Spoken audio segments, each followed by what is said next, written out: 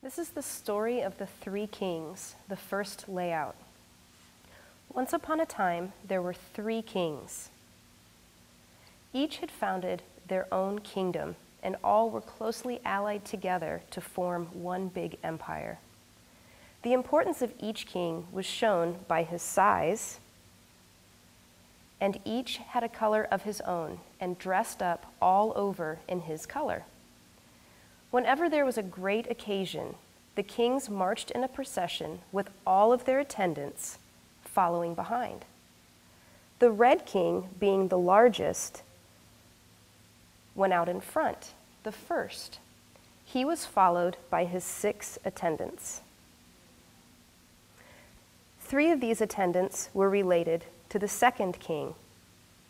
The next 3 attendants were related to the third king. Each wore their king's color back to front. The second king, the blue king, was also followed by his 6 attendants. The first 3 attendants were related to the red king, the first king. The next 3 attendants were related to the third king, or the yellow king. Again, they wore their king's colors from back to front. The third king, the yellow king, was also followed by his 6 attendants, wearing his yellow color from front to back.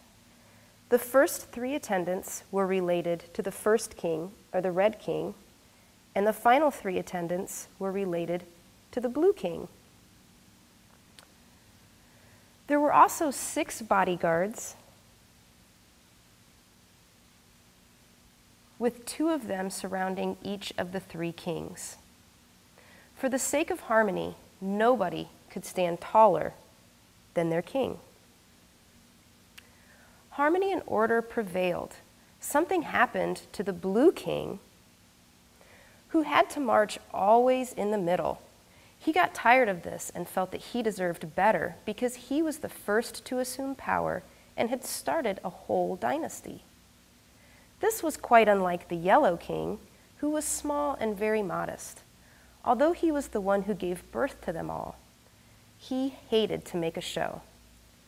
One day, as they were all marching, the blue king tried to revolt. He sent 3 of his attendants to capture 3 of the red king's attendants nearest to him. There was a scuffle. As soon as this happened, all of the bodyguards surrounded the blue king. 3 of the yellow king's attendants surrounded the remainder of the blue king's attendants, and the yellow king's other 3 attendants moved up for support. This moved the yellow king to the back of the procession. He was there and he was happy because he was just taking his place in line, being quiet and modest. Why did this all happen? Because they had all crossed over from their own kingdom and entered into the kingdom of the decimal system. Their values had now changed forever.